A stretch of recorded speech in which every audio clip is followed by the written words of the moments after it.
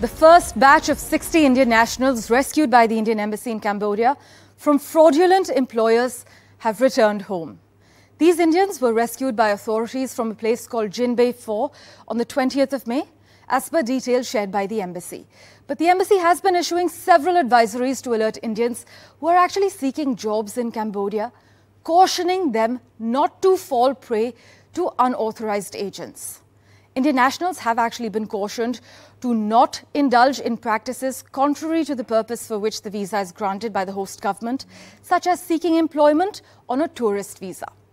They have also been advised to not undertake illegal cyber crimes and reach out to the embassy and Cambodian hotline numbers.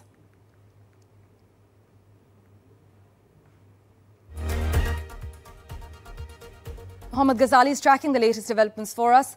He joins us live at the moment. Ghazali, the first batch of 60 Indians have been rescued from the job scam in Cambodia and they're back home now. But are we aware of how many other Indians are there still stuck?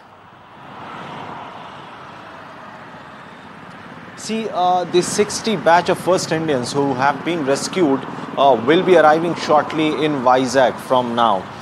They were rescued day before yesterday from where they were brought into the Cambodian capital where the Embassy of India is located. Then their travel documents were prepared because some of them didn't possess even the passport. Now, how this entire modus operandi works is that these travel agents, the local travel agents, are in touch with their counterparts in Cambodia, and these Cambodian agents, the recruitment agents or the travel agents, post and share a lot of lucrative, you can say a very rewarding job advertisements through social media to entice and lure these gullible youths from India, and then the Indian agents prepare their travel documents, send them to Cambodia on a tourist visa.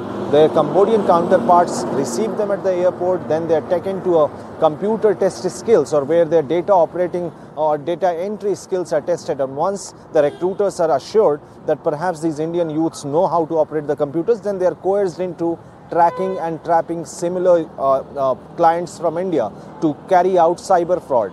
Now, this entire issue came to the light last week in Andhra when some of the youths from Cambodia revolted. Then they started sharing videos with the Andhra police. Andhra police lodged a probe in this entire issue and arrested a local agent, from where they found out that more than 200 youths alone from Andhra Pradesh have been lured into this scam. They have been sent to Cambodia, and as far as data of Indian nationals are concerned who are coerced into this job or who are working for these Cambodian companies in Cambodia is more than 5,000. So a big relief for the families and for those Indian nationals who will be coming today, arriving today their flights will be landing in Vizag and Andhra Pradesh.